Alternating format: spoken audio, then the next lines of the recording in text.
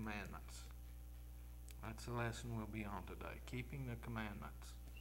If you don't have the lesson with you, there's some spares up here. If you would, take your Bible and turn to 1 John chapter 2, verse 3.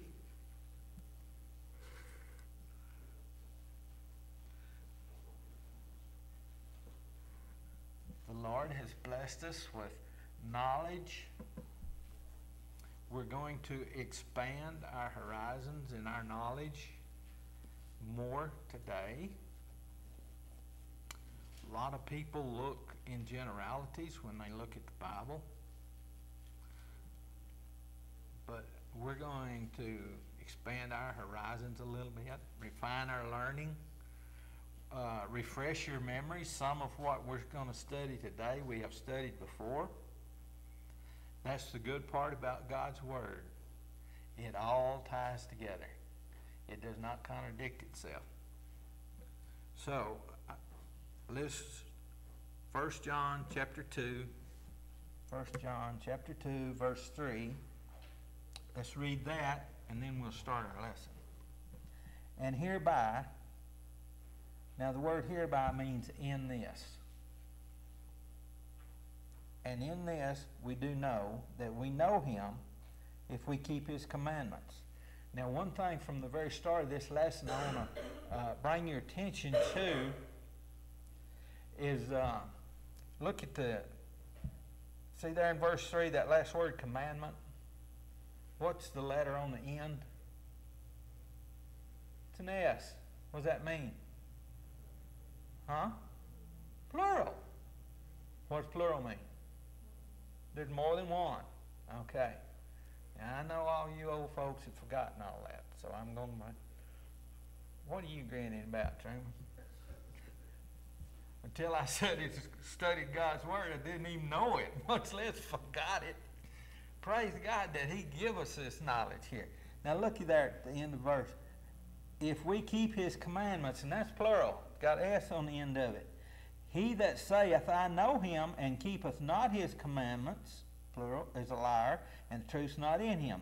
But whoso keepeth his word, now I've drawn a line between commandment in verse 4 and word in verse 5 from a prior study.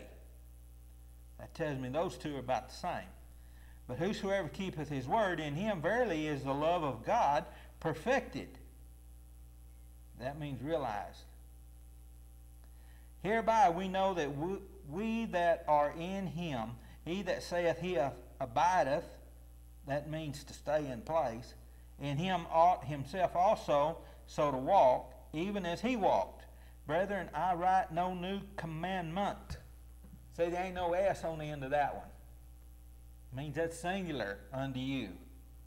But an old commandment, singular, which ye had from the beginning. The old commandment is the word which ye have heard from the beginning. Again, a new commandment I write unto you, which things is true in him and in you, because the darkness is past and the true light now shineth. Now let's come back to our Sunday school lesson. Knowing what we just read is true, then we're going to stay pretty close to the lesson here today. There at the first part of page 1, keeping the commandments. Most of the religious world believes that being saved is a result of one's personal goodness. Most who call themselves Christians believe you are saved only if you keep the commandments of the Bible. Very few are certain of just what they mean by keeping the commandments. Now, I've experienced that in my lifetime. They say you need to keep the commandments. Okay, what are the commandments? Well, they can't tell you. Keep reading. Some people think that you must keep the 10 Commandments. I truly hope nobody in this room thinks that 10 Commandments are all there are to it.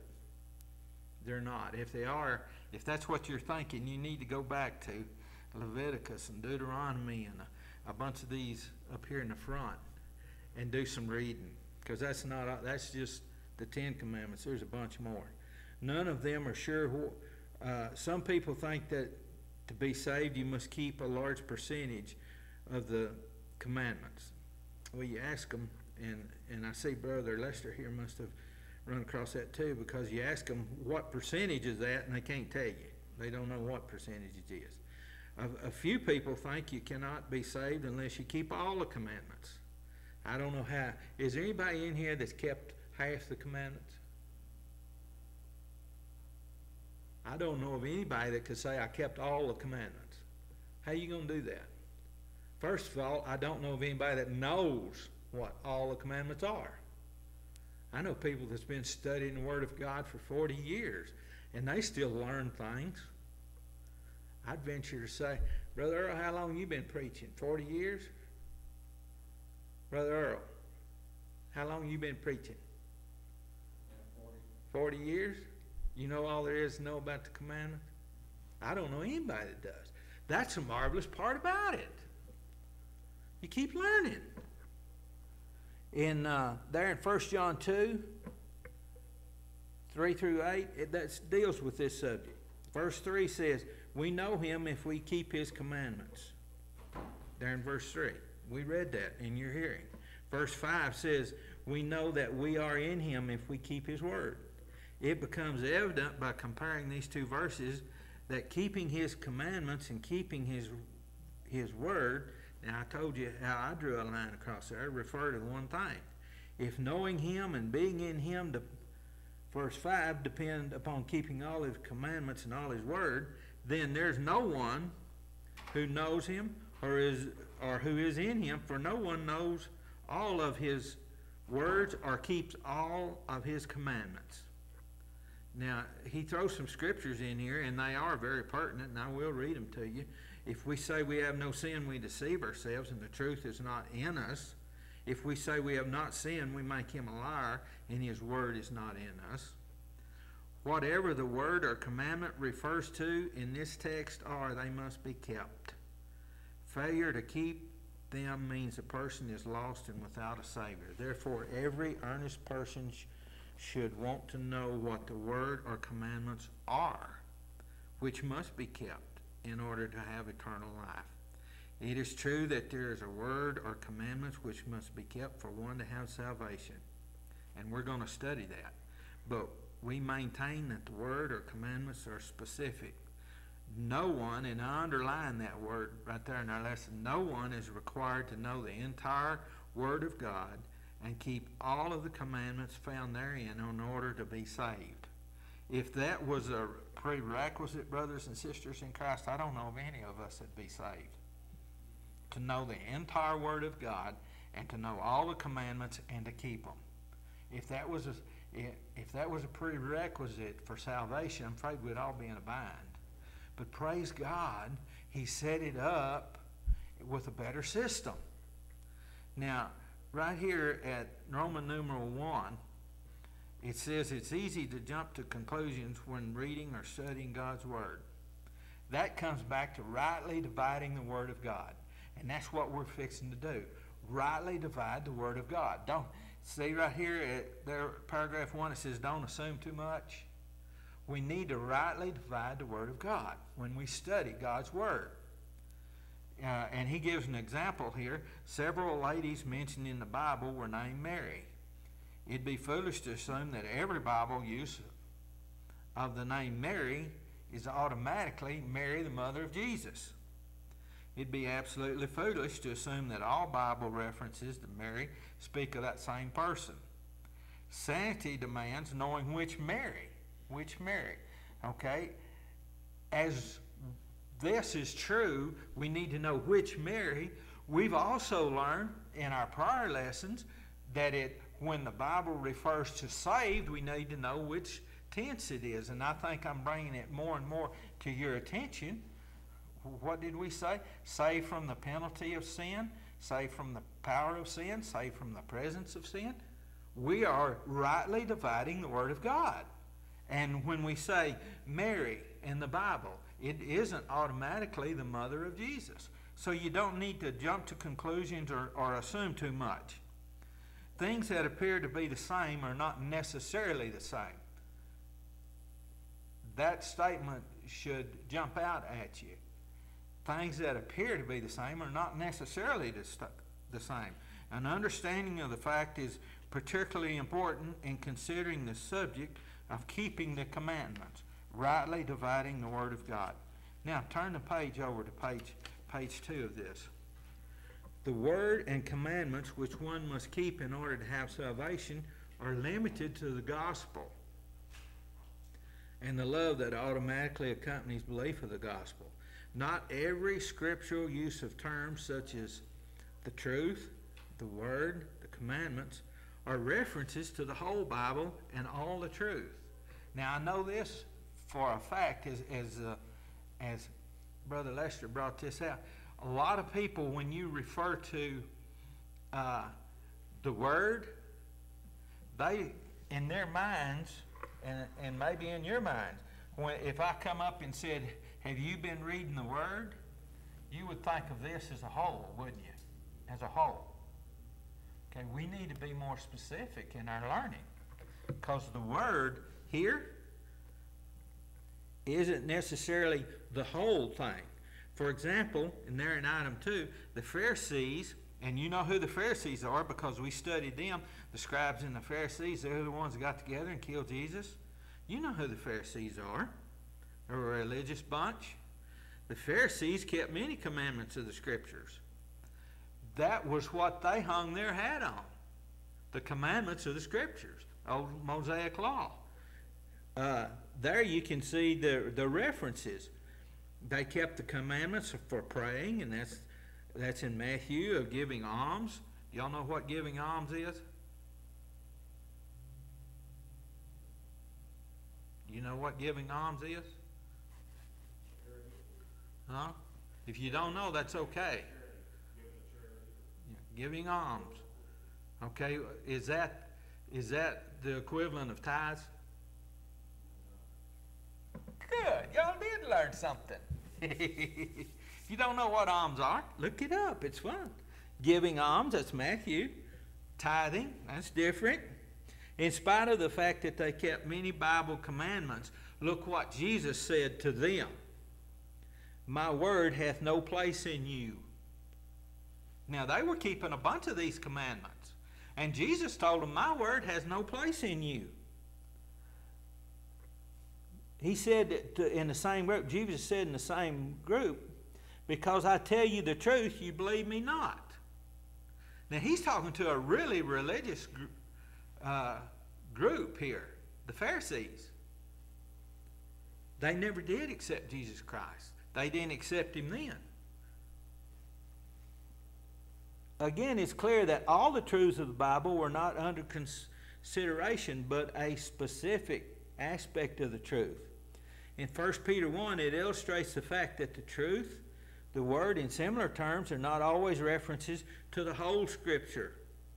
Peter spoke of believers as being born again, not of corruptible seed, but of incorruptible, by the Word of God, which liveth and abideth forever.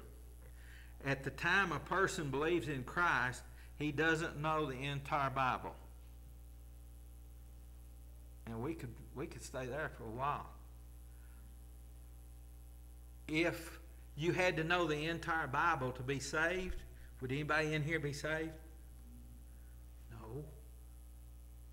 When I accepted Jesus Christ as my personal Savior, I didn't know what none of this was. I knew I needed a Savior.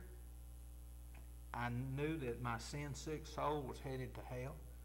The gospel, the death, burial, and resurrection of Jesus Christ was presented to me in a way that I could understand. And a light come on. I need a Savior. And I accepted Jesus Christ as my personal Savior. I didn't know the whole Bible. Did you know the whole Bible? No. How could you? At a time a person believes in Christ, he doesn't know the whole Bible. It's obvious that he doesn't have to know all there is to know of God's Word in order to be saved. What he does have to know is the part of the Word which is defined to be the gospel. Now, do y'all know what the gospel is? You ought to know. 1 Corinthians 15.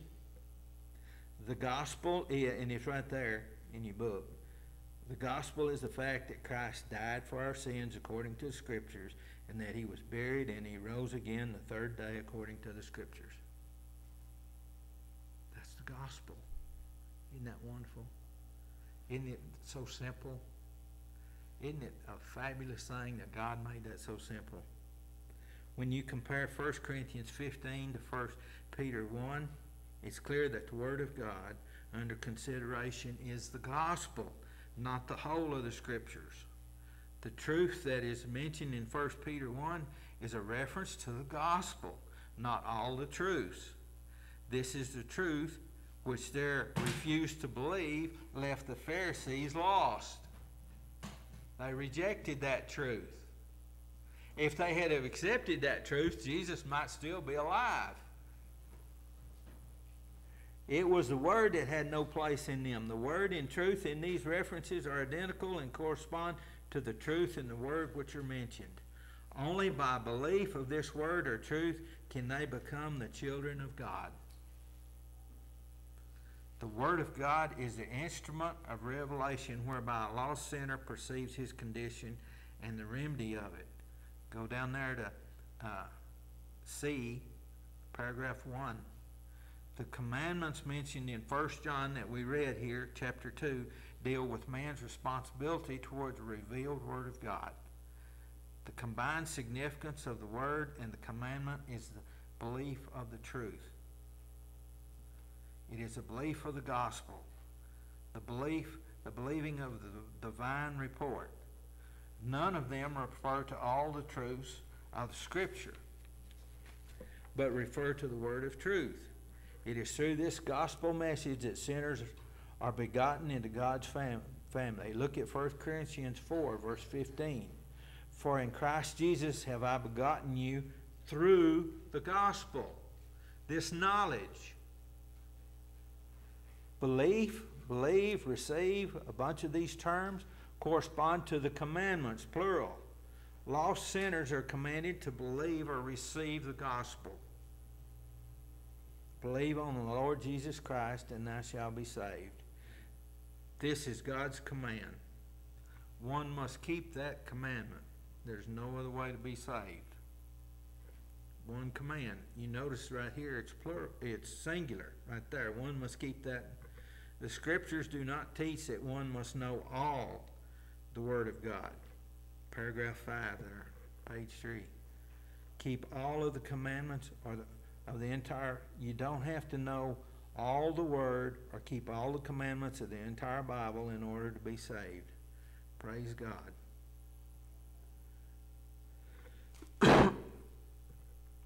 The passage is teaching that in order to be saved, a person must hear that portion of the Word related to the lost, the part that's related to the lost, and obey the command to believe it. Why do you think this church preaches and teaches the gospel so profoundly? And we need to learn other things, but to bring lost sinners to the saving knowledge of Jesus Christ, we must preach and teach the gospel. That's the death, burial, and resurrection of Jesus Christ. That's why Brother Earl brings these gospel messages. Keep pounding on it. It's like chipping away at a big hard rock. Now, we saw here, and I brought it to your attention about the commandments and the commandment, singular and plural. Two commands related to eternal life are mentioned. One is belief of the gospel, and the other is love. And brothers and sisters, there's a sequence there. And these things are separated out even though they're the same because there is a sequence. You say, how can everybody say? There is a sequence. Just bear me out. You see there in 1 John chapter 2, look at verse 7. Verse 7, Brethren, I write no new commandment unto you, but an old commandment which ye had from the beginning. The old commandment is the word which ye have heard from the beginning. The old commandment, and he specifically states what it is. There, Roman numeral 2, item A, paragraph 2. The old commandment. this old commandment that we should believe on the name of his Son, Jesus Christ. John said we had this commandment from the beginning. You remember, that's what Paul, that's what Moses, that's what all these people were preaching and teaching. And here's a whole list of scriptures. Mark 1:1 speaks of the beginning of the gospel of Jesus Christ, the Son of God. In the beginning of his preaching, which dated from the baptism of John, Jesus was affirmed to be Christ our Savior. That was something that the Pharisees rejected. All these scriptures were designed to enable men to see that the old commandment, which Jesus preached from the beginning, was that men believe the gospel. They believe the truth. That's a commandment. Jesus affirmed from the beginning of his ministry that he was the Messiah and that salvation could only come through him. He declared that message to his hearers from the beginning. Jesus did not come with some new message of salvation and some new means of appropriating it. Paul declared himself to be a witness of those things which the prophets and Moses did say should come, that Christ shall suffer, and that he should be the first to rise from the dead, and should show light unto the people and unto the Gentiles. Now that's recorded in Acts 26. But you notice it has reference here, which the prophets and Moses did say. This is from the beginning. The gospel is the death, burial, and resurrection of Jesus Christ. Anyone who thinks that the command to sinners is not an age-old command doesn't know much about the scriptures. Look you up here at Luke chapter 24. Jesus rose. Paul said that message is set forth in Moses and the prophets. After Jesus rose from the dead, he appeared unto two of his disciples on the road to Emmaus, and said unto them, O fools, and slow of heart to believe all that the prophets have spoken. Jesus said this, all that the prophets have spoken. This makes it back from the beginning. This message, the old commandment. There in item 4, 1 John 2:7. 1 John 2:7, read it. I write no new commandment unto you, but an old commandment which ye had from the beginning. Which you had from the beginning. The old commandment, it's not difficult to distinguish. God's commandment to the lost has always been for them to believe the gospel. That's why it's so important that we know what the gospel is. Now we have studied this before this new commandment. 1 John chapter 2, verse 8. We've studied this before, brothers and sisters, but I bring it back to your attention. Look at verse 8. Again, a new commandment I write unto you, which things is true in him and in you, because the darkness is past and the true light now shineth. A new commandment I write unto you. Now, once I get into this, you're going to say, hey, I've heard that before, because we have studied this before. Looky here. As in the case of the old commandment, the scripture leaves no doubt what the new commandment is. Jesus gave it. A new commandment I give unto you, that ye love one another. And then he upped the ante. You remember me saying that? God wants us to love each other, and then he upped the ante. What does it say there in John 13? As I have loved you. That puts a whole new light on it. What does love mean, brothers and sisters? That means we overlook each other's shortcomings. Love each other as I loved you. Man, that ups the ante a whole bunch there. That's the new commandment, that ye also love one another. Jesus was clearly speaking to believers, those who were his followers. This commandment is to the children of God, to save people, not lost people. How can lost people know what the love of God is if they don't even know who God is?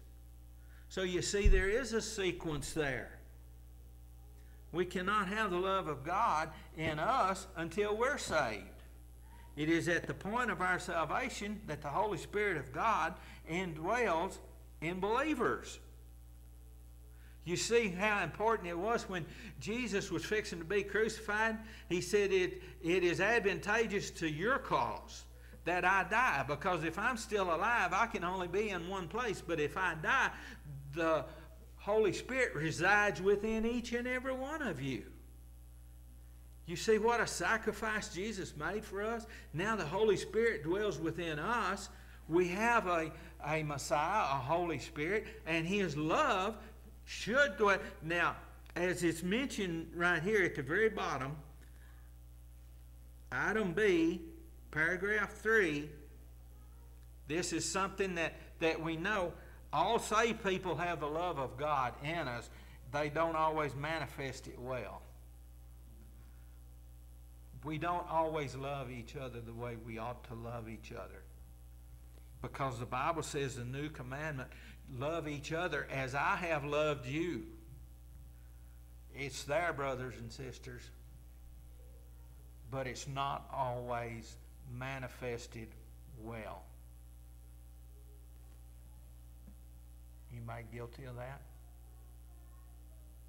You guilty of that? Not loving each other, not overlooking each other's shortcomings, not saying, hey, brother, you forgot your devotion. I'll step in. I'll do it for you. Now, that didn't happen today, but because the first Sunday's mine, isn't it? Yeah. You forgot to do this, and I'll step in for you. I love you, brother. I forgot to do something, and you stepped in for me. Praise God, people love me. Thank you. The love of God is always there. You see there in item 3, love is an outward testimony of one's obedience to God's command. It's an outward show of your obedience to God's command to believe the gospel. Love is an outward, tangible thing that the world can see because of the inward change within your mind. Now, what did we say repentance was? You see how all that ties together? What's repentance? It's a change. You change your mind about stuff, didn't you? Yeah, I decided maybe going to Silver River on Saturday night and sleeping in Sunday morning. That ain't what I need to do. I need to be in the house of God, singing praises to Him. A change of mind. See how all this ties together? Isn't that wonderful? An outward testimony of one's obedience to God's command to believe the gospel. It testifies that your love testifies that you are saved. But it's not always manifested well in us. Once a person believes, love is automatically shed abroad in him. Looky here in 1 John chapter 3, verse 23. And this is the commandment, that we should believe on the name of His Son, Jesus Christ, and love one another as He gave us commandment. The two commandments become inseparable. You cannot truly believe without having a love for your fellow brethren. That's the point I want to really drive home. You can't truly believe in Jesus Christ without having a love for your brethren. Evidence of that love may vary, but the love itself will always be there. Whosoever believeth that Jesus is the Christ is born of God, and everyone that loveth Him that begat loveth Him also that is begotten. 1 John. Now, let's go to the last page and then we'll quit. This was a short lesson, but a powerful one. God's love. At their spiritual birth, He gives His children of His love. By touching brotherly love, you need not that I write unto you, for ye yourselves are taught of God to love one another. Love comes at belief and is a visible manifestation of that belief. The commandment to believe and to love are separate and are called commandments here in 1 John chapter 2 for the purpose of distinguishing the order of their occurrence. That's important. You can't manifest God's love if you don't know God. If you don't know who He is, if you don't acknowledge Him as your Heavenly Father, how are you going to love as He loved others? So you see, there is a sequencing issue here. There is an order of occurrence. Now, in conclusion, we conclude that God's Word does not teach that men are saved by keeping all the commandments of the Bible, as some people propagate. we conclude that a man is justified by faith without the deeds of the law. That's always true. No one is saved by good deeds or by keeping one or many behavioral commandments. Salvation for sin's penalty is still the result of a sinner's obedience to God's one command, to believe the gospel. Let's have a closing word of prayer, and then we'll take a short break.